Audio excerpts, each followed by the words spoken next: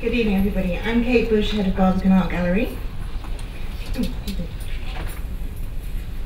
I'm delighted to welcome you tonight to this very special event, which marks the opening of our new exhibition, Everything Was Moving, Photography from the 60s and 70s. Since their collaboration began 15 years ago, they met working for Colours magazine in Italy. Adam Broomberg and Oliver Chanarin have been two of the most energetic and experimental artists working in photography in London. In books such as Ghetto, Mr. Mackenzie, and Chicago, as well as numerous exhibition projects, the most recent of which opened last night at Paradise Row, so I urge everyone to go and check that out. Sadly, I haven't seen it yet. Broomberg and Chanarin have consistently explored the representational possibilities of photography in its widest sense. Found images, rescued artifacts, the very materiality of film and paper feature in their work alongside powerful, realist photographs. Last year, Adam and Ollie commissioned David Goldblatt and the novelist Ivan Vladislavich to make a project for their Krakow Photography Month, which some of you may be aware of. It was based around the idea of the alias. Two of South Africa's best-known expatriate contemporaries have, strangely, never met South Africa's most famous photographer. So tonight we bring them together for the very first time. David Goldblatt will need very little introduction for most of you. One of the finest documentary photographers of the 20th and 21st centuries, Goldblatt is now at the beginning of his 6th decade of important work. He's made a life's project of extraordinary scope, which is being extended and added to all the time. He's constantly making new work, constantly on the move, and constantly innovating. I am really privileged to have him in this exhibition, and we're all very privileged to have him here tonight to share his thoughts with us. So please enjoy the discussion. I have to ask you to kindly turn off your mobile phones. There will be, I hope, lots of time at the end for questions. So one of my colleagues, I think Emma down here, will have the roving mic. Just please wait for the mic to get to you so that everyone can enjoy and share in your question. Thank you very much. Over to Adam.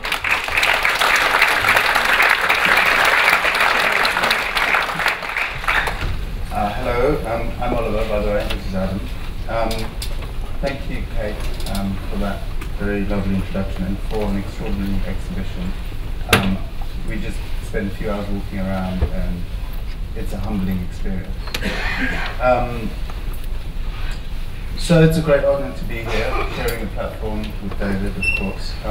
And we thought that we'd just like to start, or turn this on its head, and before looking at what the images that are in the exhibition, to look at some recent photographs that you've been working on, and we'd be interested to try to understand how the person that took these pictures took the pictures that are in the exhibition 50 years ago, and the connection between those photographs, but also those two people.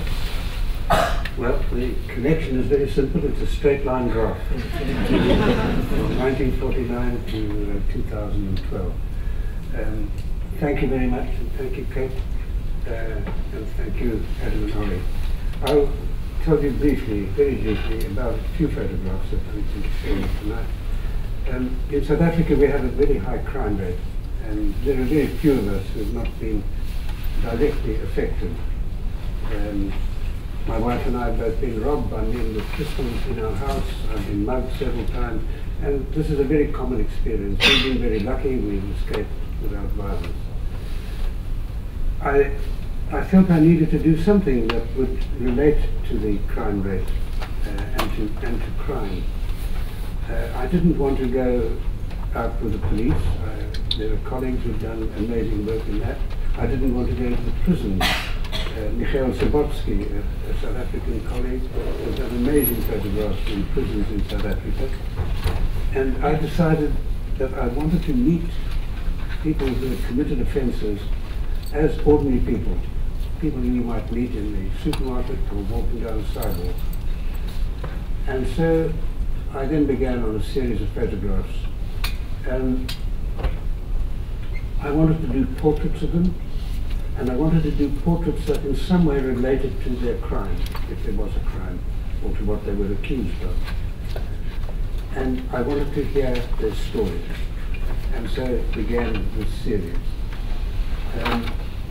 Through various channels, mainly organizations dealing with prisoners and rehabilitation and so on, I have met a number of people who have been in trouble with the law, many of them have been in prison, and through a connection in the quasi-underworld, I've been meeting people. And the process is, I need to describe the process because it's quite important. Very briefly, let's assume that Ollie here has been in prison, he committed a theft. I invite him, I tell him, first of all, my interest. I'm interested in meeting you as somebody who's had a problem with the law and been in prison perhaps. And I'm not interested in making a grand statement out of your story, but I want to know something about you. I want to do a portrait at the scene of crime. That's very important to me. Something happened at that scene of crime that must have been, that was probably a life-changing experience. So I want to take you back to the scene of crime and do a portrait of you there. And then I want to record your story. And as far as possible, I want you to tell it to me from the beginning, from childhood, right through prison experience and so on. So it's a very simple, basic process. I tell the subject that I'm going to exhibit. I might exhibit and publish the work. I will ask the subject to sign a release allowing me to do this, and I will pay in South African currency 800 Rand to each subject to bring this. I warn Ollie that this could be dangerous for him at some stage. Perhaps one day he wants to get married or take a job, and perhaps people concerned don't know his record. But it's out there, it's been exhibited, it's been published. So I warn Ollie and I say to him, if you feel any hesitation, don't do this. And if he says, no, I'm not sure about it, then I say, well, leave it alone, and I walk away. If he agrees, however, then we go through this process, and it's very important to me that I make him understand that I'm not doing this in order to make some kind of dramatic piece of journalism or photojournalism out of his life and story. And so I have made a public undertaking not to make any money out of this work. After paying gallery commissions, if there are any sales, the balance is donated to an organization dealing with ex-offenders. So that's the process. This man, Butch Blit, his nickname was Blitz. Blitz meaning lightning, because he was so fast with a knife. He was a criminal really from childhood, and he was murdered shortly after I took this photograph. So I never got him to tell me his story. Eventually I tracked down his ex-girlfriend and got her to tell me everything. And it was a life of crime and of drugs and drink, virtually from childhood until his end. He told me that he had one thought about women, that he could be beaten in order to make them listen, and he used to beat her severely. Eventually she got a court interdict to prevent him from coming to her, but he disobeyed that and came to her mother's house where she was living, beat her up every night, and went off during the day. And so it went on until finally he was murdered. He had robbed a drug baron and he was taken out. This young man, Harold Sebolodisho, was caught shoplifting in this shop in Soweto, in Johannesburg.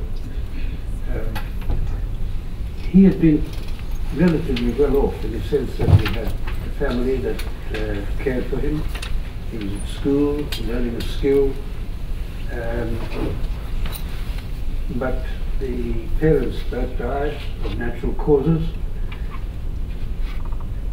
which might be a way of saying that they died of HIV/AIDS related diseases, and his granny then kept him. And unfortunately the money dried up and he had to leave school and he took to crime. He went to jail for not a very long time, but jail for all of the people that I photographed, except people like Blitz, Manafilk, that I've just shown you, was a very bad place to be, and he was sworn off crime forever. My experience with people that I have photographed is that invariably they want to go straight. But going straight is extremely difficult, because at the best of times, if you're a young person in South Africa now, particularly if you're black or coloured, getting a job is almost a fruitless exercise. If in addition to that you have a record, you're buggered. There's very little you can do. And my experience is that most of these people want desperately to go straight. They sometimes form companies together with others, building companies, investment companies, but they have no capital, they have no skills, they have very little real hope of getting anywhere. This is Ellen Puckis. Ellen Puckis was born to parents who were homeless, and she was abused sexually more or less from the time she was 4 years old. Her parents, when she was 11 years old, took in a known rapist, and because he was able to supply them with liquor, and put him into bed with her. By the time she went on the streets, eventually became a prostitute. By the time she was 18, she had I think 2 children. Anyway, eventually at the age of 28 she married a steady man and had a child, and she strangled her child here on this bed. He had become addicted to tuk. I'm not sure what the official name is for tuk, but it's a highly addictive and dangerous drug. And she said he robbed them of everything that he could. He cut out the copper tubes from their plumbing. He took their curtains, their linen, their protection gate. He robbed them blind. And eventually one day she broke and she took a rope and she strangled him. He was sleeping on this bed. The judge was very sympathetic to her and gave her a suspended sentence and some compulsory community hours, which she had served when I met her, and she continued to serve the community, particularly looking after children or helping parents with children who were addicted. I have to tell you that in order to make an appointment to meet her, the person who was conducting me had to make a preliminary visit to a gang leader to get safe passage for us. We had to pay the gang leader in order to get safe passage. There's a gang war in this part of the Cape Flats. This is Paul Tuchy, whose father went to jail for 15 years for robbery when his mother was pregnant with him. A life of broken family and very little else. He and a friend decided to rob a house in a neighbouring town to Johannesburg. Neighbouring town because they had been told or knew that the burglar alarms in that town, Benoni, didn't have batteries. So if you managed to disconnect the burglar alarm, it would not sound if you broke in. Whereas in Johannesburg, we have a more sophisticated breed of radio burglar alarms. They robbed a house and were seen by a gardener working across the road. They made their way to the local railway station. The observant gardener reported them to the police or to a security company, and they were caught at the railway station, put into the back of a pickup by the police, taken back to the scene of crime, and they had stolen, they managed to get a pistol during the robbery, during the break-in, and Paul, the young man here, had tucked the pistol into his waistband, and it hadn't been seen by the cops who arrested him. So as the policeman opened the back door to the pickup, Paul took his shot him. And he and his mate made a break and ran for it. They took shelter here in a gully next to a local lake, and were hiding there when they heard the police with dogs and realized that it was hopeless, and they gave themselves up. He went to prison, and when I met him, he was again, like others, trying to go straight. This is Henny Gerber. Henny Gerber was a policeman.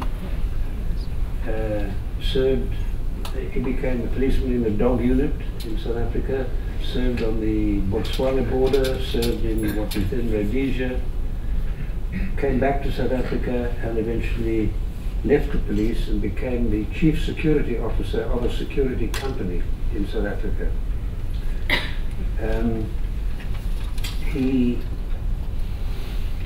The headquarters where he worked was robbed by some men with AK-47s, and 4.5 million rand was stolen.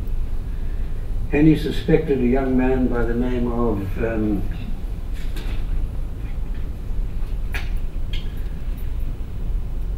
Samuel Kahanaka. Samuel didn't yield to questioning, so Henny, together with two other ex-cops, white men, and a couple of black men, took him to a plantation in the south of Johannesburg near a mine dump. There was a tree there, a blue gum tree, over which they had before, on other occasions when they had suspects, thrown a rope. And this tree, when I photographed Henny, unfortunately was cut down, but it's probably one of those stumps there. They threw their rope over the branch and then suspended Samuel by his feet. They kept him there the whole day, suspended by his feet, with his head about a meter above the ground. They lit a fire under his head to help him inhale smoke. They took him down occasionally to get the circulation going again. They drank alcohol, and he told me, you can't do this kind of work if you don't get this. And eventually they took him down. He hadn't given them anything that was useful. And one of the other policemen shot this young man in the shoulder. Henny realized that they were dealing now with damaged goods, they couldn't take it back. And he shot him in the back and killed him. One of the men then took the body away and burnt it, and they left. Subsequently, Henny fell out with one of these two policemen, had an argument in a bar, and the policeman gave him away. Henny was taken to court and accused of murder. He went to the Truth and Reconciliation Commission that we had at that time in South Africa, which was examining people who had committed political crimes in order to see whether they were worth giving amnesty. The TRC refused to give Henny amnesty. They reckoned that this was not a politically motivated crime, albeit that Henny had claimed that the money was due to go to the PAC, the Liberation Movement. And so Henny went to jail. He sat in jail for 14 years. It's interesting, almost all of the people that I've been talking about and that I have photographed had not been back to the scene of crime during the time that they were in prison or since they had committed the crime. So this was his first visit here, and I think that what happens, or what has happened in several of these occasions where I photographed these people, is that there is a kind of catharsis, I think, and a moment of reflection, I suppose, and of bitterness, and of coming to terms with what was a very embittering experience. Annie today is a private investigator. He considers me to be a very good friend. He calls me Davy my old friend, which means David my old friend. Davy my old friend. And this here is a lesbian couple, Bridget and Numsa. Bridget and Numsa, they're no longer partners. When I photographed them, they had already split up, but at that time, we're going back some years, they went to visit Numsa's sister, who lived in Soweto, in the backyard of this house. They spent the Saturday afternoon drinking beers and chatting. There was a young man living in the same yard in a room, and he questioned Bridget about being a lesbian and told her that he thought that she needed a real man to give her a different view on sex. That night, quite late, they went to bed, and Numsa and Bridget shared the bed of the sister. While they were sleeping, Bridget felt her underclothes being pulled down, and she nudged her partner and said, "Don't be stupid, you can't do it here." And in fact, she discovered that it was this young man. He was about to perform what is known as corrective rape. There ensued a fight, a battle. Bridget found an iron rod. Well, first he stabbed Numsa in the neck. Numsa ran off into the night. Bridget found an iron bar and knocked the young man unconscious. Anyway, to cut a long story short, she was called to the police station the next day, and she thought she was going to lay a charge against this young man, but in fact the lady of the house laid a charge of theft against her. She claimed that they had stolen her television set. To keep the peace, Bridget agreed to pay off the television set that she had stolen. A few weeks later, or a couple of weeks later, Bridget and Numsa went to a party in Pretoria and spent the weekend in Pretoria. Came back and was called to the police station again. The lady had now laid a charge of armed robbery against Bridget. And what ensued was that Bridget was taken to court, accused of armed robbery. The defense attorney that was assigned from the Legal Aid was a friend of the investigating officer. He didn't call a single witness. No case was made for Bridget, and she was sentenced to 10 years in prison.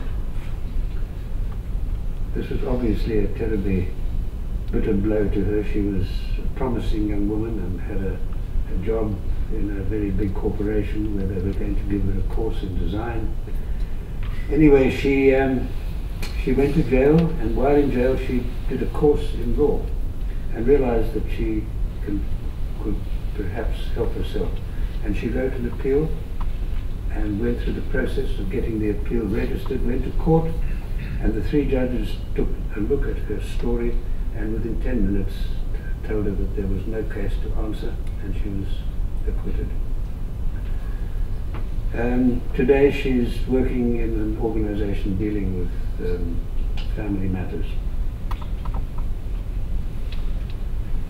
And this young man, Lunga, is an object lesson in the danger of what I'm doing. He had shot at a policeman on this railway bridge 3 times in the chest and thought that he had murdered him, killed him, ran away. The policeman was wearing a bulletproof vest, and Lunga was then wanted for attempted murder. I recorded Lunga's story, as I did everybody else's, and paid him his 800 rand, and that encouraged Lunga. He then took off. He was then in a rehabilitation course with an organization that had introduced me to him, and has not been seen since. He's wanted by the police. Are we taking too much time? No, that's fascinating. Okay, because I now go to another set of pictures. There is a proliferation of post-apartheid public sculpture in our cities, Johannesburg in particular, Cape Town, and I've still to investigate others. So I've been photographing some of this sculpture. I think there's something very interesting happening with this work. This is what amounts to a little herd of cattle, sculpted, beautifully sculpted, at a taxi rank in Johannesburg. Cattle, as you probably know, are a very important asset in many African societies because they form the bride price if a man wishes to get married. So these cattle are venerated, I think, by the local people. There has been no vandalism of any of them. Sometimes I've found that washing has been hung on their horns, but that's about it. William Kentridge and his friend Gerard Marx have made a sculpture that's really quite an extraordinary thing. It's called the Firewalker. It consists of a number of apparently disparate plates of metal, black and white metal, and only from one position or two from very close up do you realize that this is actually a woman walking with a brazier on her head. This used to be a common sight in Johannesburg. It still happens. Women will get a tin, knock holes in the sides, and fill it with coal and get it going up to a nice heat, and they'll then find themselves a position on a sidewalk and they'll roast mealies, corn. And you can buy yellow corn, you can buy yellow mealies on the street. So that's William Kentridge's and Gerard Marx's sculpture. That's the city, and the title of this picture is The City, the Firewalker, and the Evidence of Cable Theft. What you're seeing in the foreground is what's left after some thieves had cut a cable running into one of these poles, tied it to a rope, and then to a pickup, to a bucky, and then towed and pulled the cable up and cut it loose. That's quite a common thing in South Africa. Huge costs to the economy. This is a private piece of sculpture. It's in Soweto, and the man living in one of these houses is busy making a menage of sculptures, and this is his elephant. This is John Foster Square, as we used to know it. That was the central police station in Johannesburg, and is now called Johannesburg Central. And the sculpture here, this rock with steel bands tightly wrapped around it, commemorates detainees who died in detention in this building, of which there were quite a lot. Now we're into something else. Now we're into our realm. Okay, I went into it. Okay. David, I think we could talk all night about the pictures you've just shown us, but I just want to bring up one thing I've noticed, which is, obviously I've followed your practice very carefully, and I'm not sure if the timing was precisely at the end of apartheid, but colour entered your work. And I'm not sure if you could say optimism is linked with colour, but I wanted just to know why the return to black and white. Yeah, that's an interesting question. It's a very subjective thing, and I wouldn't claim that it's a philosophy, but during the years of apartheid, I did a lot of colour work professionally for magazines and advertising and things like that, but almost nothing in my personal work was in colour. Came the end of apartheid, there was a delay of a few years before I started working again with personal work because I had to finish off a big project. But from about 1999, 2000, I started working in colour, and this was really a feeling of liberation and of wanting to enjoy what had happened. I've now gone back to black and white, as you've seen, and I think that partly this is because I enjoy black and white, and I wanted these particular subjects, I think, lend themselves to black and white. But it's also because, frankly, I'm very worried about South Africa and depressed about what's happening. Yeah. Right. The other thing that I felt listening to you recount these stories of these engagements is the idea that the photograph emerges out of a conversation, and the kind of relationship between the words, between you and your subjects, and then the final picture. And I was very struck in the exhibition downstairs, the presence of words in relationship to the images. And there seem to be different kinds of texts. There's some titles that feel almost literary. So I'm thinking of The Farmer's Wife, for example, which feels like a Raymond Carver short story, perhaps.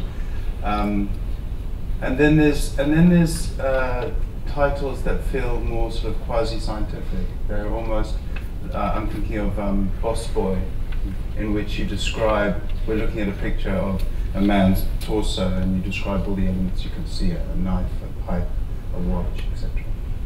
And then you've got these other much longer, really strikingly intimate texts that you've included in the show. And I found them really beautifully written. And I just wanted to read an extract from one of them, because it relates to a question that I wanted to ask you. You write, I needed to grasp something of what a man is and is becoming in all his particularity, of himself and his bricks and bit of earth and of this place, and to contain all this in a photograph. To do this, and to discover the shapes and the shades of his loves and fears and of my own would be enough. But yet, I wonder if it is enough, because the picture doesn't just sit there on its own. The picture sits there with these other words. And I was just really interested to ask you how you see your pictures relating to the words that seem to accompany them. Yeah. Thank you. That's it's an ongoing process, words and pictures, and what words to use, how to write them. I sweat blood when I write, and yet I know that with some of the photographs I have to write, because not because I feel insecure about the pictures, but because I know that they need to be given a context. The context is partly the external context of South Africa. I work only in South Africa, except for one thing that I meant to tell you. There is that external context, and there is the context of myself and of how I relate to the pictures. And those few lines that you've just read actually summarize all of that, because it means that I was attempting somehow in the photograph, and I didn't say it, but in the words, to give a context which was that external reality, that man and his earth and bricks and so on. And it also, and his loves and fears, and of my own. That's very important, my own loves and fears, because I'm deeply involved in that. And so very often I would photograph somebody, particularly in the course of that particular essay, Some Afrikaners, and I was fearful of what I was seeing and experiencing, because there were forces at work that were very disturbing. So these things are paramount to me, and I always insist when I show work on having my words with the pictures, not in a piece of paper remotely controlled, as it were, but on the wall next to the picture. I want that interaction of the eye and the viewer's eye and understanding to happen between the picture and the text. I mean, I noticed something walking around the exhibition, which was, it's almost a cliche how we all talk about when we look at our family albums, and you have pictures from before you were cognizant, and they're almost injected memories that you have of life, but you couldn't have known them firsthand.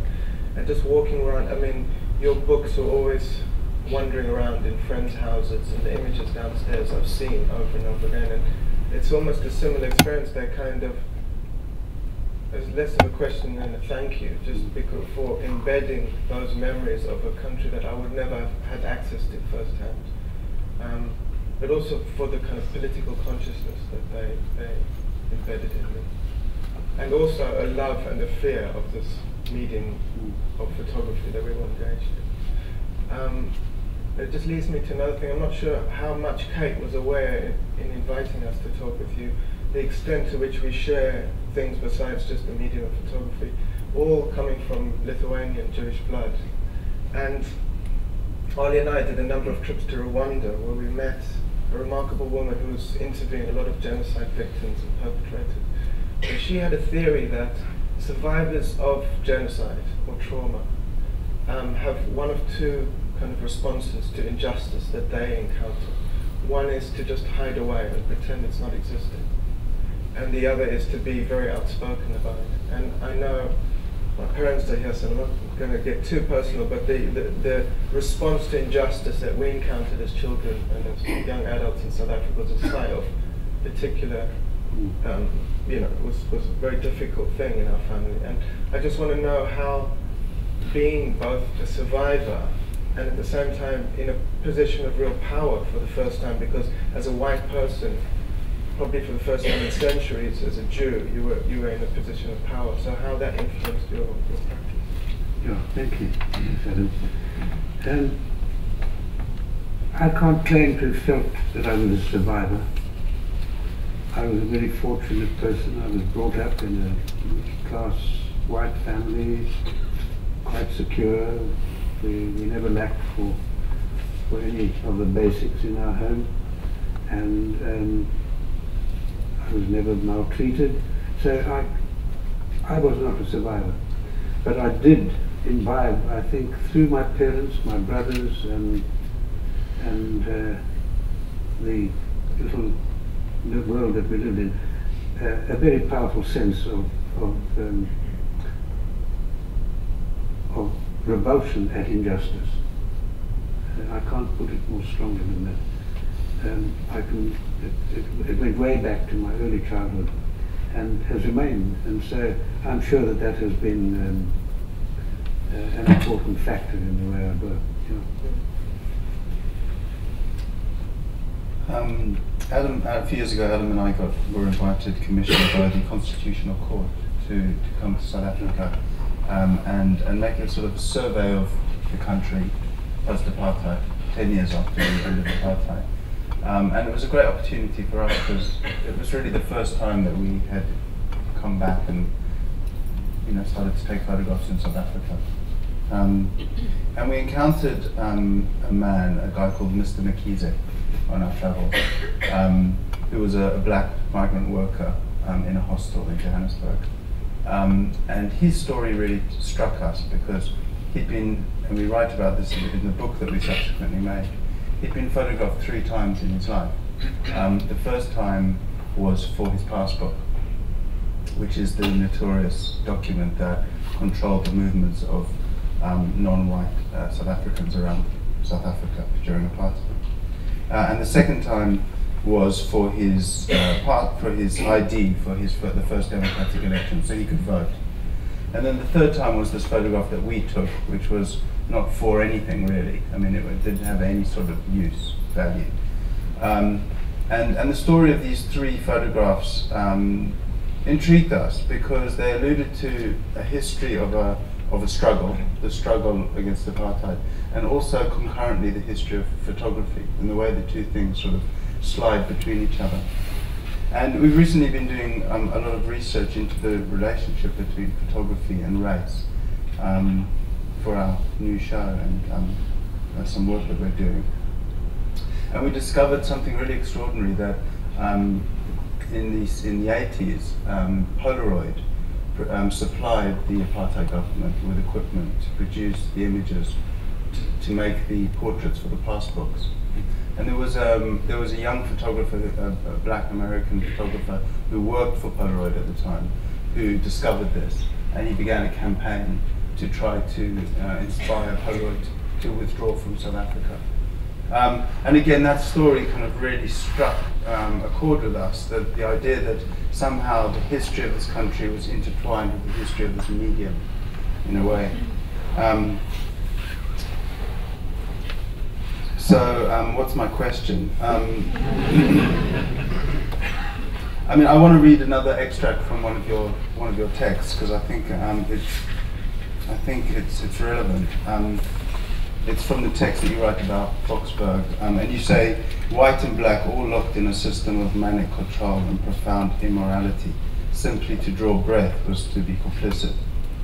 And something that Adam and I think a lot about in our work is the way in which photography is complicit in manic systems of control and in profound immorality.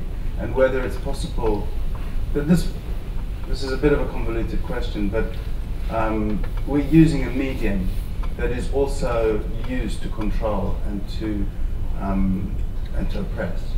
And is it possible to escape that with this medium? Well, I think that it must be acknowledged that almost any technological development that you can think of has been put to use by those who would oppress, those who would corrupt, those who would torture, from the way that steam engine powered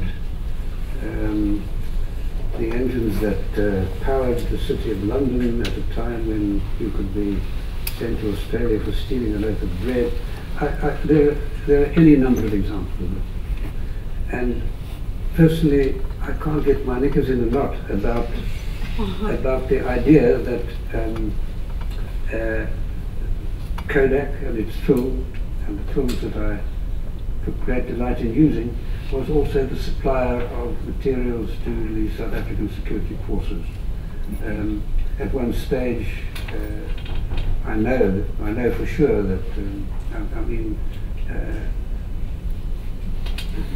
there was a move to computerize the databases of all of these people for control of the population. But this goes right back to the beginnings of photography. Identification photographs were a major means of control. It was the first major means of control that enabled police to say, that's the guy, that's the same man that we caught doing this and that, because there were photographs on record. And so the medium has been put to that use almost from its beginning. And the fact that a camera or a medium can be used for quite different purposes is to me simply a fact of life. This goes back, I suppose, to a more searching question that was raised by Susan Sontag, that the camera is a means of aggression, that the terminology of 35mm photography is riddled with sexual implications. And we had a session at Wits in Johannesburg where she faced a battery of photographers, and I said to her, do you not concede that the camera can be used like the penis as a means of love? And she had to acknowledge that. This was a hyperbolic statement by her in that book, which I think was very harmful, because it kind of triggered a whole generation of people who were afraid to lift a camera because shooting meant something that was maybe just to add a part two to Ollie's question, which is maybe more specific. Photography is also notoriously unstable, and I'm thinking of your first show in London in the 70s of, I presume, some of this work. And I'd just like to know how it was read, because maybe that also alludes to its instability. That's a very important question, because at that time you could have heard a pin drop in London as far as my show was concerned. It was totally unnoticed, except by two elderly men from the Jewish newspaper who walked around taking detailed notes and then wrote a review in which they said, clearly, Mr. Goldblatt supports apartheid. And the reason that their stated reason was that among these photographs, there was a photograph that I had done in Soweto, in the home of a black doctor, a little matchbox house, traditional Soweto house. And in the living room, his two sons were practicing the violin. And this to them indicated that I supported apartheid, because I was showing black people who were not on the bones of their ass and starving, they were actually practicing the violin. So these complexities have a whole range of fascinating and sometimes quite devastating implications, because people can completely misread the photograph depending on where they're coming from in their own culture and context. Sure. I was wondering before I visited the show whether Kate, how it was going to be structured, and whether it would be a real minestrone and you could mix all the pictures together, or each artist was separate. I hope you don't mind, but I've just tried to do that here. And obviously the picture on the left is the farmer's son and his nursemaid, and on the right is Ernest Cole's image from Riverside. And I think on the surface very similar images, but profoundly different. And I think just for me personally, to compare them is quite interesting and gives me an insight into your practice, or what I feel is a part of a practice, which in Ernest's work there's a sense of kind of urgency and a need to capture an event, a moment, a piece of evidence that's that speaks very clearly. And your work quite consistently feels like it has a level of detachment, coolness, consideration, even conceptualism to it. And I just think I'm wondering about how you see, you compare your practice to Ernest. And and I think this is a very interesting hearing that you've made. I need to say something about that relates again to what you're asking me. It relates to what was happening in South Africa. Here are two versions of really the same phenomenon: love, affection. This white man was in a shebeen. He was actually a traffic cop, I think, and he was in a shebeen, an illegal drinking place. And the woman is actually very tenderly helping him through his drunkenness. There is a picture from that series that isn't in the show, where he has his hand on the breast of one of these women. This is what Ernest, I think, had to flee the country for, because these photographs would have landed him in very serious trouble with the authorities. The picture on the left is a situation that was pregnant, if you don't mind me funny on that, pregnant with a South African situation, a black-white sexual situation. Here is love between a young black woman who's the little boy's nursemaid and the boy. And the two of them clearly have a very affectionate relationship. What was implicit in this is what happened when the boy became pubic, when he became adolescent. He had to know, he had to learn that he would no longer be able to touch a black woman in that way, because that would lead inevitably to immorality, in big quotes, and 6 months in jail.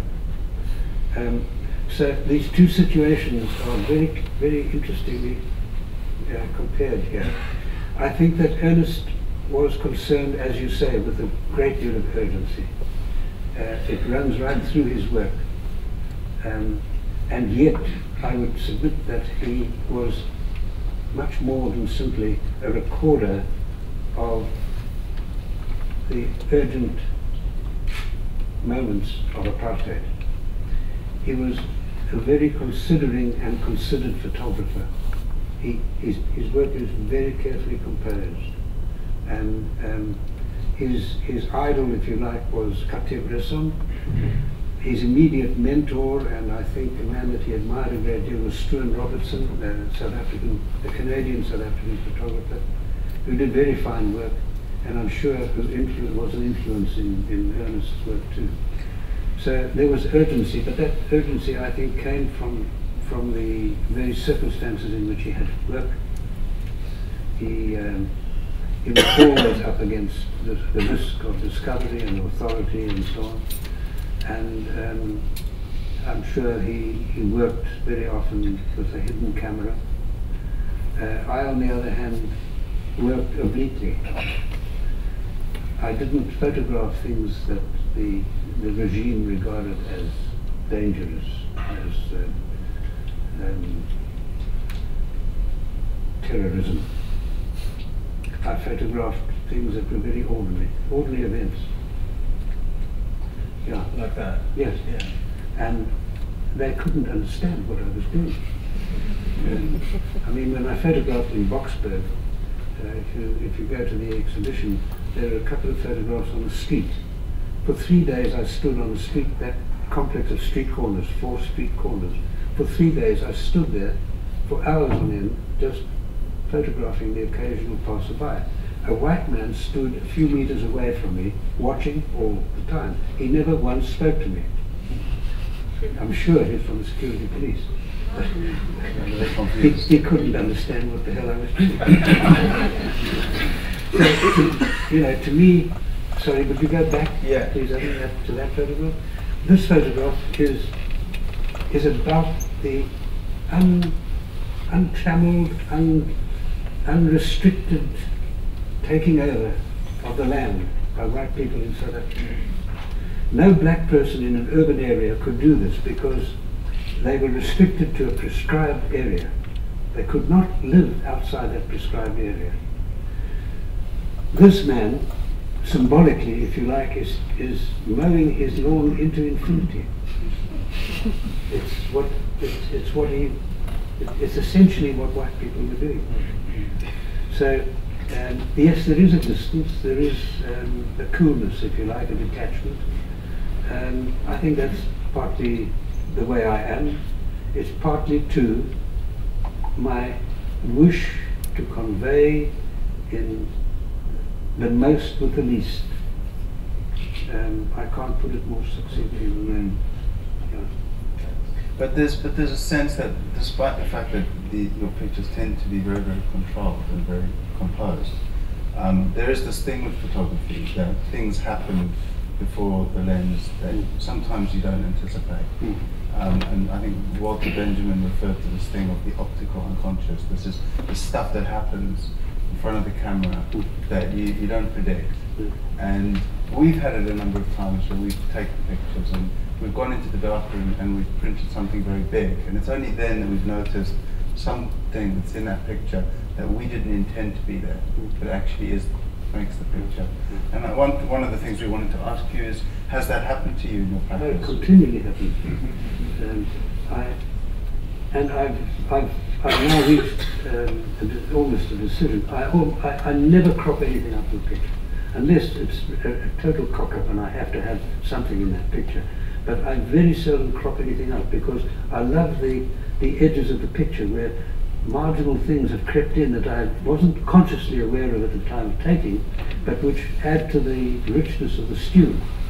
And yeah, to me that's a very important aspect. And very often, I'm certainly not a sort of Cartier-Bresson decisive moment kind of photographer, but very often when I've set up my 4x5 camera, something just happens that's like a moment of grace, a grace note when somebody walks into the picture or something happens and it just makes the picture. But of course equally something happens and it buggers it up. I just wanted to read a little short caption from the press release of the show. It goes, "The world changed dramatically in the 60s and 70s, from the Cultural Revolution to the Cold War, from America's colonialist misadventure in Vietnam to the indelible values of civil rights movement. This was the defining period of the modern age.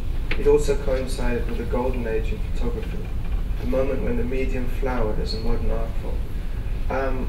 Now for me, as a young child in the 70s and 80s, growing up under cultural boycott, South Africa felt like a parallel universe. It certainly doesn't match up to that description. Yeah. And I just wondered what it was like driving your bicycle into Soweto every day, for 6 months, and what it was like to be operating in that parallel universe. A correction, I didn't drive a bicycle into Soweto. I had a 4x4 truck. Right. where did you drive the bicycle? I rode the bicycle into Fitos, which is a little suburb, an Indian suburb. Yeah, I must tell you secretly that Kate is quite wrong. What was happening in South Africa in the 60s and 70s was not everything is moving. Everything was coming to a standstill. this was the triumphant moment of apartheid, and the government was enforcing its increasingly complicated legal system to freeze us almost in a state of into a state of separation that they idealized. So I think that in South Africa was, as you just put it, the parallel universe. It was different. It was not the same as what was happening in the rest of the world. So we've created another pairing here, this time with an image that's not in the show. That's from the Congo. That's from the Congo, yeah. And this obviously is one of your images that we've both kind of had ingrained in our brains since we first saw it. But that picture, yes, it's the Congo Reform Movement was really the first human rights movement that incorporated photography as a tool for campaigning against human rights issues. And so this picture is really, it's not a photograph, it's a piece of evidence of the human rights abuse. And the story is well known that during the Congo, King Leopold exchanged bullets with hands as evidence of that the bullets had been used. And so this picture attempts to communicate that. It's a piece of evidence. And the picture was actually used in a text by Mark Twain, and it comes back to Kodak again, weirdly. But Mark Twain writes, assuming the persona of King Leopold, the Kodak has been a sole calamity to us, the most powerful enemy indeed. In the early years we had no trouble in getting the press to expose the tales of mutilation as slanders, lies, inventions. Yet all things were harmonious and pleasant in those good days. Then all of a sudden came the crash, that incorruptible Kodak, the only witness I couldn't bribe. And we just wanted to ask you, does that resonate with your idea about photography as this incorruptible witness, as a piece of evidence? Well, it's certainly not incorruptible. I think that it's quite easy to corrupt, as we know. Trotsky was removed from one of the pictures that Stalin features in long before Photoshop, and today with Photoshop you can corrupt almost anything that you can think of in photographic terms. But certainly photography as evidence, to me, is it's unequaled. It's got an enormously important part to play in history and in current affairs.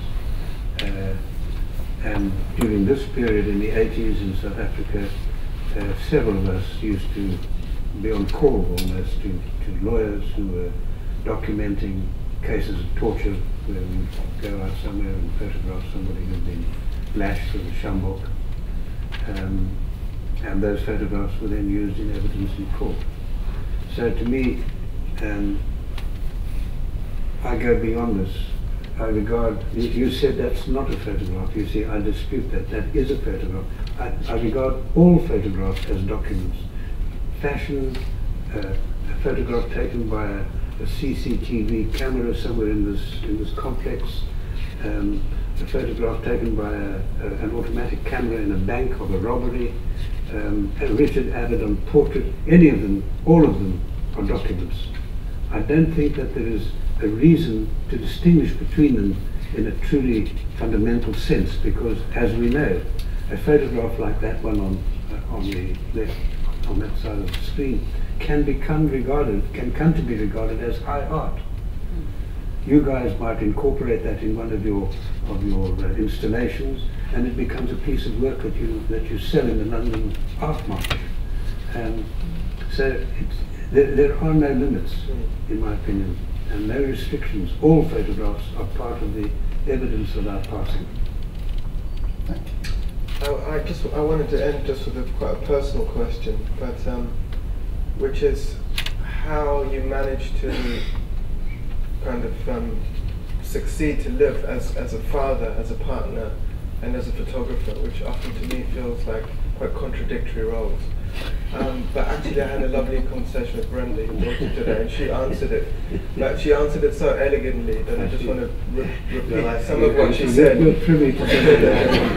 But she did say that, I asked her something along those lines, and she said that you consistently not forced them, but encouraged your children to open their eyes and to look around critically.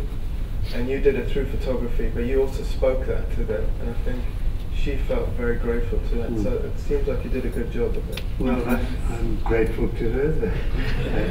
She could no doubt have said a lot of other things. My children wanted a swimming pool and I refused to give it to them. She did tell me that too.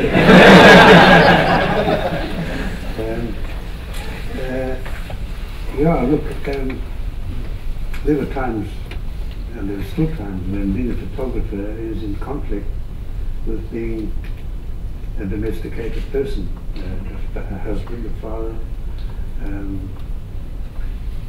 I think that I was very fortunate. My wife and our 3 children were extraordinarily tolerant of what I was doing. And you know, I'd go off on journeys and not be home. And when I was home, I was, I suppose, often ill-tempered because I'd spoiled a piece of film or something like that. Yeah, but these are the costs, I suppose, of doing what I do. And perhaps one shouldn't become a father, and one shouldn't have children if you're going to do this kind of work. I don't know. Too late. It's a balancing. it's a balancing act. Yeah. And maybe just before we open up to the audience, just to thank you again for the legacy that is so moving and so profound. Thank you. Thank you very much. I think it's also really important to mention something else Brenda said, is that your consistent and very quiet support to the photographic community in South Africa, giving Santu Mofokeng a camera when his was stolen, and opening up your darkroom and the market workshop. I think it's largely due to you that there's such a strong and remarkably strong photographic culture. I want to correct something here. I've certainly been encouraging, and I've done little things here and there, but I don't want somewhere in something that somebody has written, I'm credited with far more than is due. One mustn't forget that in the 80s in particular, in the mid-80s, a new generation of young photographers came up. These were highly politicized, radical, energetic photographers. Very good in the trade, as it were. They were good photographers, and they did very courageous things. And so I think that we built up almost, I don't want to exaggerate it, but a kind of ambience in which real issues were important to photographers. And so I think that has carried through. And people have gone on to do other things. There is a lady in the audience here tonight, Leslie Lawson, who did extraordinary work in the 80s on working women and on white society. And I don't think that this should be in any way minimized. So yes, I did help some photographers, but I really don't think that it should be made such a central issue. It's not so. I think maybe we should open up to the audience some questions. If anyone's got a question, maybe just put your hand up and we'll bring you a mic.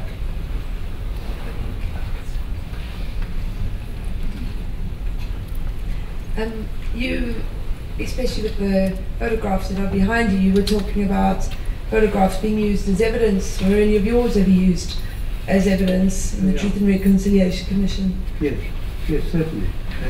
I was one of a group of photographers who photographed evidence for law, for lawyers who were taking cases to court of torture. I haven't shown any of those. This photograph arose out of that association. There was an organisation called the Detainees Parents Support Committee. It was illegal to help detainees, but if you were a parent, you could help. So this organisation called itself the Detainees Parents Support Committee, and they did a great deal of important work in helping people who'd been in detention and who'd been tortured. And I had an arrangement with them that if somebody came into their offices who they thought might be of interest to me as a photographer because I wanted to document this, they would phone me. And on this occasion they phoned me about this young man who had been held by the police, having had his hands kicked into his wrists when he was arrested. He was dragged out of bed, and while he was being dragged, one of the cops kicked his hands, both of them, so that the hand went into the forearm.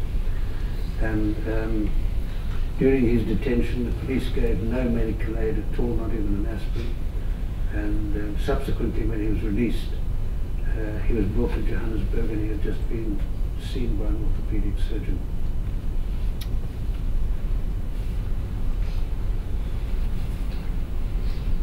Thank you, David. There are so many questions to ask, but you alluded at the beginning to, well, you talked about the fact that you've only made work in South Africa, but you alluded to the fact that you were about to make a new body of work somewhere else, and I wondered what is that body, what's prompted you to work outside of South Africa? You're talking about the new body of work that I'm going to do? There is an organisation called Multi-Story working out of West Bromwich in what I think is called the Black Country. And they have commissioned 4 photographers, Martin Power, Susan Marcellus, Mark Power and me. And they've also commissioned, I think, 1 or 2 filmmakers and writers to tell stories about the Black Country. And they invited me to join, and I went up there and looked around. I was shown around and decided that I didn't really want to photograph the place, not having been born there, but that I would like to extend the project on ex-offenders at the scene of crime. So I'll be spending a month up there after I've finished here, and I hope I'll do the same thing.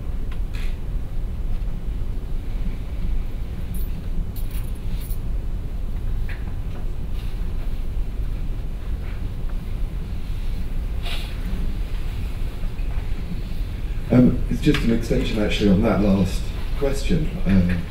I've been working recently with both Adam and Ollie in Gabon, in Central Africa.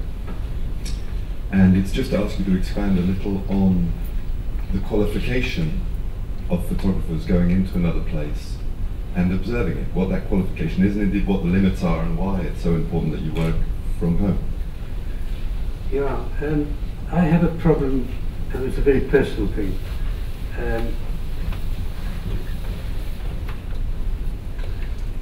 I find that in foreign places, that is places outside South Africa, I am often very interested in what I'm seeing, but I'm very conscious of the fact that I'm a foreigner. Not because people make me feel foreign or unwelcome, but simply the fact that, I went to Madagascar in 1968 on a magazine assignment, and I was astonished that children this high were speaking French, and I didn't know a word of French. It's a very elementary thing, but it hit me very hard that I was totally foreign. And so I find that I will go into a place, another place, on a professional commission perhaps, but even there, when I was doing that sort of work, I would be very careful only to accept an assignment that I felt I could handle with a reasonable degree of coherence. But I find that I can't go into foreign places, and I mean, the city of London I was commissioned to photograph in 1968, and for 3 weeks I walked around feeling more and more hopeless, because I realized that, I would walk into a courtyard and there'd be a pub that had been going for 300 years. And I had no entry points to these things.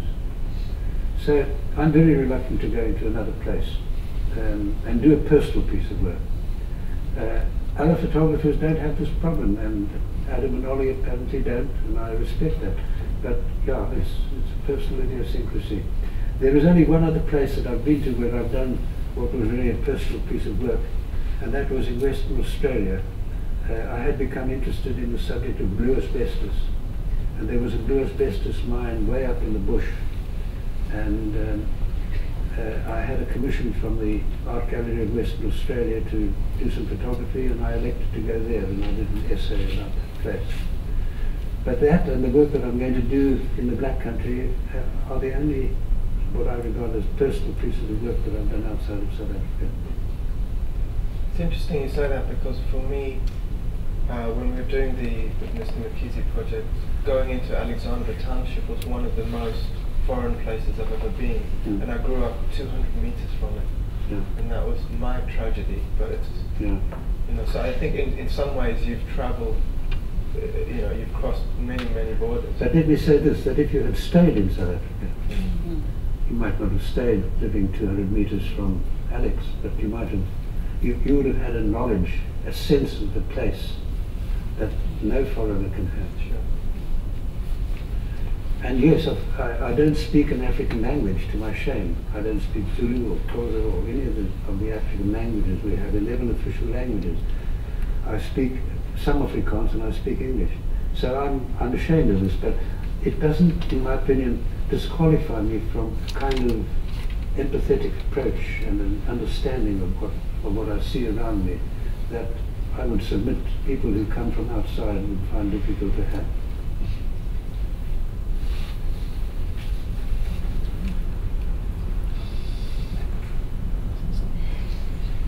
Actually, just I'd kind of like to follow up on that too, because you talk about not understanding a place, like sort of the pub in London and so on, or you, Adam, the same thing about a physical space. And I'm thinking about the photograph that was in your exhibition back in the 60s in London that was, and you said it was misinterpreted, it was read by an audience. And perhaps the power of there's always a tension between the realism in a photograph and its expressive power. And perhaps what makes a photograph gain that power is that it references things that exist outside of the photograph. It perhaps even things that are not things, there are ideas and culture and so on. And I wonder whether, as you, in your work, how much the ability to communicate with and speak to a specific audience informs how you work, that the photographs exist differently depending on the context in which they're shown. I hear you, and I think this is for me quite an important thing.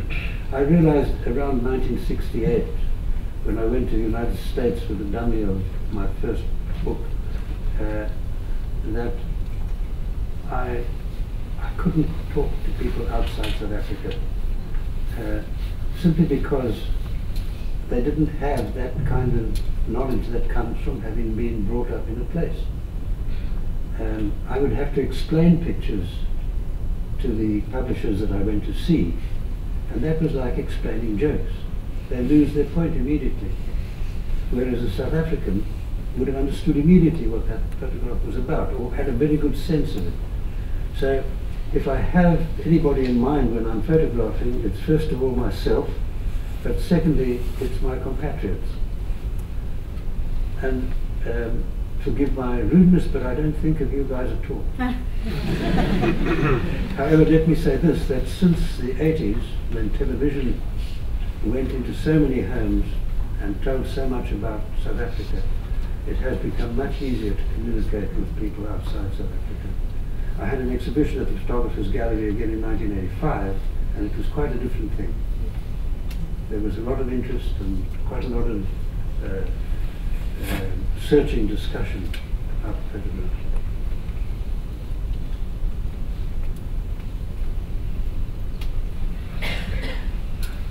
I left South Africa 6 years ago. I'm sorry, I can't I hear said you. I left South Africa 6 years ago and grew up in Cape Town.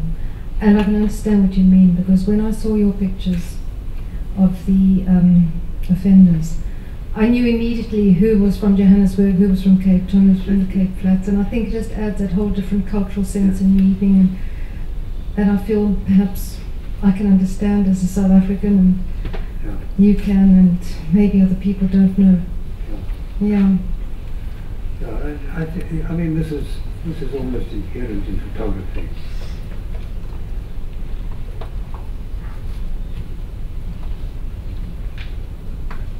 I saw those photographs of the offenders in Venice last year. I think they were shown, weren't they, in Venice? And I found them very moving, and I read the stories, and I spent a long time looking at them. And it mustn't, looking at the show today, does it make you feel that nothing's changed very much? And who's looking at those in South Africa? And is it making, are people's ideas changing because of them? Because they were so, these people had done these crimes, but they were, because terrible things had happened to them. And I thought, you're showing that in these photographs, and the text, but who's looking? Are the authorities in South Africa looking? Are people taking notice? Yeah. Again, these questions are very well directed, in my opinion. Frankly, I don't hold out any hope that my work affects anybody at all. No one is going to do anything that they wouldn't have done otherwise.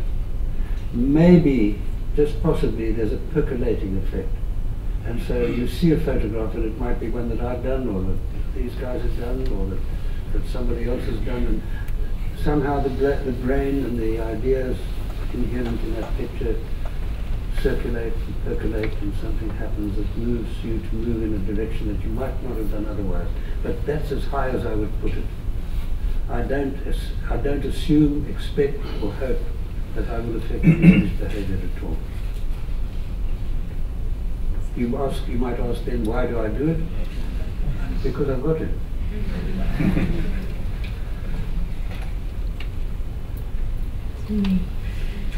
I just want to return to this question about, I suppose, the kind of communicability of photography that's very specific.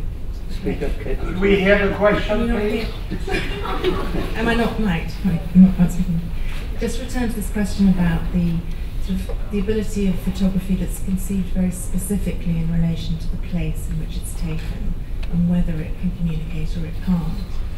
And I'm sort of fascinated by the fact that I know that Ajay is one of your favourite photographers. So I wonder whether, when you look at Ajay, you feel that you're missing a level of understanding in those pictures. Yeah. Because I would say it's a counter position to what you're saying about the specificity of South Africa, which is that also photographs can have an incredible charge when they are so, informed by such a deep understanding of the context and the culture in which they come. And I think some of that charge is communicable. And I think, to me, some of my favourite photographers are very much sort of based in the place in which they're born and they grow up and so on. So I wonder whether you tell us what you think about Ajay. That's the question. Well, to me, Ajay was one of the very, very great photographers. I find his pictures endlessly inspiring and enjoyable and deep and mysterious, and that in spite of the fact that I don't speak French. I'm not from Paris, where he did most of his work, and I've got no doubt at all that I'm missing layer upon layer upon layer of stuff that's in those pictures, simply because I don't come from Paris and I don't speak French and I don't have a knowledge of French history. I've got no doubt of that at all. But it's, to me, one of the great charms and perhaps one of the indicators of his brilliance, that in spite of all of that, over all of these years, because he worked between about 1897 and 1927, in spite of all of the things that are missing, photographs are still so eloquent. But yeah, I acknowledge fully that I have a hero who's very remote from my own culture and knowledge. But to me, he's one of the greatest.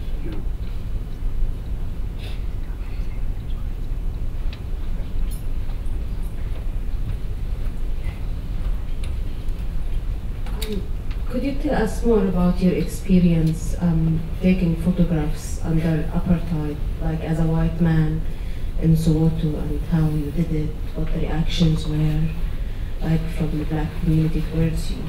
This is one. And the second question I have is about, when you take a photograph, the tension between the artistic side of the photograph and the documentary side of it. So how do you go about it? What do you privilege first? Yeah. Well, let me say immediately that most especially during the years of apartheid, I was a highly privileged person. Having a white skin and not being and having a sufficient income to work, I was a highly privileged person. So there's no question that when I went into black communities, particularly where people who were very poor, we were miles apart.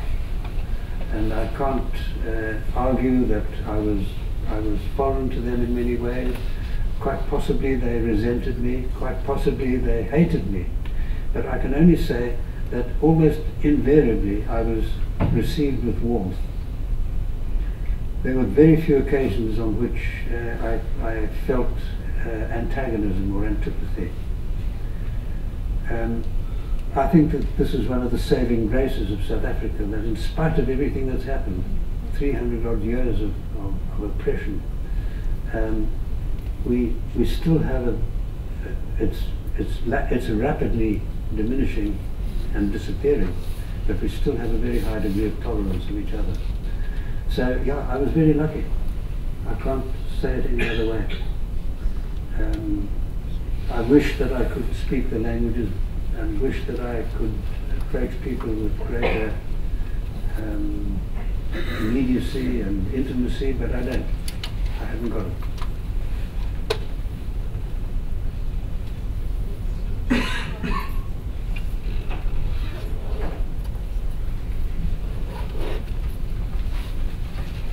Do you think freedom of speech is being compromised in South Africa at the moment? Unquestionably. The ANC is running very, very frightened, and so they're trying to build up those ramparts in the same way as the apartheid government did, and one of them is to restrict the freedom of speech. And so far, there's been a sufficient public outcry to make such a move as was contemplated in the Protection of Information Bill impossible, or not impossible, but very difficult for the government to pass. But I don't hold out that this is going to happen always.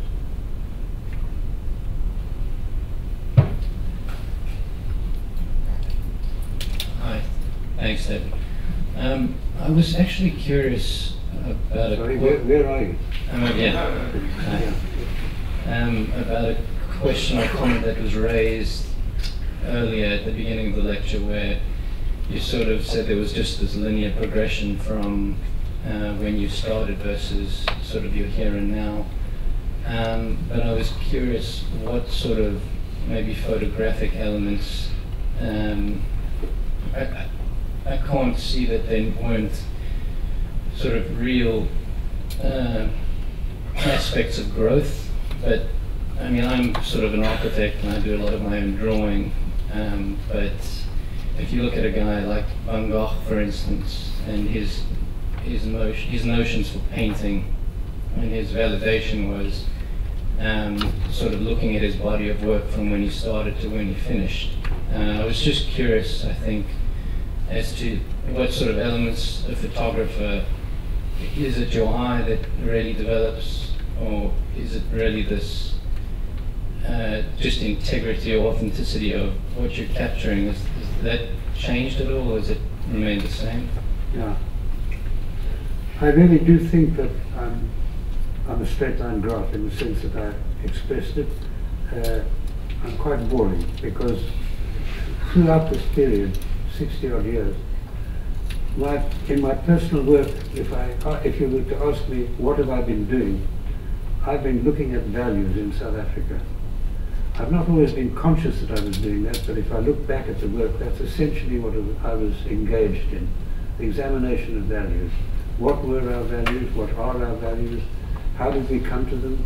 And in particular, how do we express them, and what is the effect of them? And that's an ongoing project, really. Along the way, I think that I have become technically somewhat more proficient, but I still make lots of mistakes. But the essentials are essentially the same. and I find that I'm quite boring. I mean, let me say this, that I find Adam and Ollie very interesting because they're continually refreshing their way of looking and what they're doing and seeing. I don't always like what they're doing, but they're continually refreshing where they are. And I wish I could be the same. Looking back to those initial photographs that we saw of the offenders, sorry, I'm over here.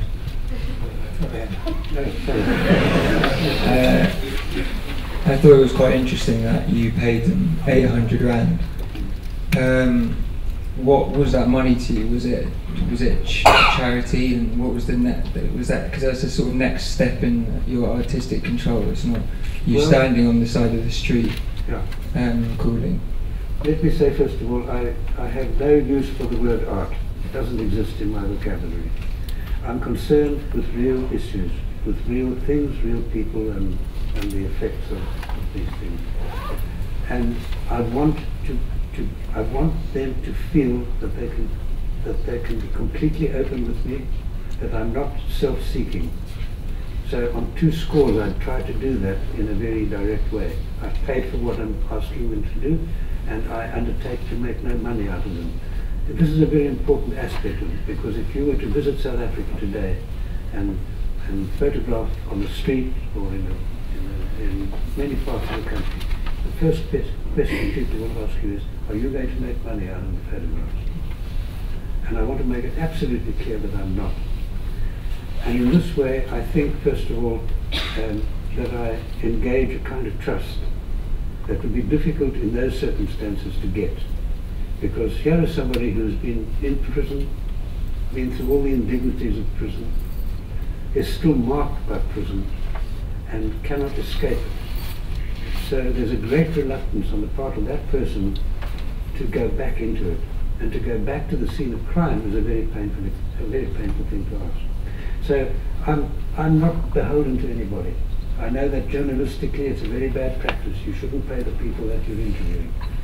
I'm not beholden to anybody. I say, bugger that, I'll pay people. And so I do. And I can say this, that invariably people seem to take this as an opportunity, perhaps for the first time, to tell their story without being judged. I'm not a magistrate, I'm not a social worker, I'm not a policeman, I'm not an activist, nothing. I'm simply a guy who's interested in you. And I think this has the effect of opening up.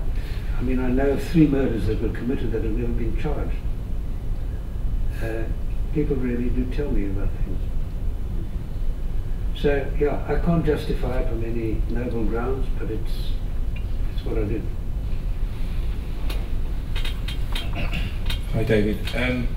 I think your method was beautiful. I think the way that you conducted yourself with, the subjects, and that you paid them, for them to open up and for them to be quite sincere with you. Did you ever have a situation where you didn't pay someone and you felt that if you paid them, that you would? No, I decided from the beginning when I started this project that I would pay people. It seemed obvious to me that I would get nowhere at all if I didn't acknowledge that what I was asking was a very painful thing. Why should somebody go back to the scene of crime? It's a bloody hard thing to do. Yeah, it's very difficult. Especially if if you've been inside for 14 years and you've managed to bury that, you don't want to go back there. So I'm asking people to do something very painful. And I also have to acknowledge that $800 is not a huge sum of money, but in South Africa it's not inconsiderable. And for many people, they come out of jail with nothing. So this makes a difference. And I can't deny that for some people, it's the $800 that persuades them to do this. But so be it. Can I ask you what made you decide to do this sort of photography in the first place? As I said, when I started this discussion, we have a very high crime rate. And it affects everybody. There's nobody in South Africa who's not been affected by it, certainly in urban areas. We have burglar alarms, radio burglar alarms. We have gear locks on our cars. You can't get insurance unless you have them. We have armed guards, plenty. We pay taxes for police if we don't, for protection that hardly exists, but we pay taxes for it. I can't begin to enumerate what it costs us to protect our persons and our property. Thank you. Hi. Yeah. I left South Africa in 2007, and coming from, I suppose, a middle-class white background, I've never really sort of, I suppose, had the intimacy that you have with the poorer, our poorer countrymen, so to speak. I was wondering what your impression of this community is now compared to when you were sort of photographing them during apartheid. So, in effect, what post-apartheid impoverished society is compared to then. Are they? Just what is your impression coming from a similar background to mine? Yeah, I think I can say unequivocally, people today are much more questioning. They want to know why I want to take the photograph, and they're much more inclined to say no, I don't want to be photographed, which means there has been a very important shift in consciousness, because before it would have been regarded among many black people as simply not done to refuse the white boss the opportunity to take the photograph. It was the power relationship of that kind. And much as I tried not to have that power relationship, I'm sure in many cases it existed. Today it's hardly there, but it still occasionally rears its head. So yeah, I think that attitudes have changed quite radically. I just wanted to ask you, do you give your subjects a copy of your image? I'm terrible about this. I'm a wanted man in South Africa. I'm hopeless about getting prints to people, and I've made promises for, I'm ashamed to tell you how many, but yes, occasionally I do.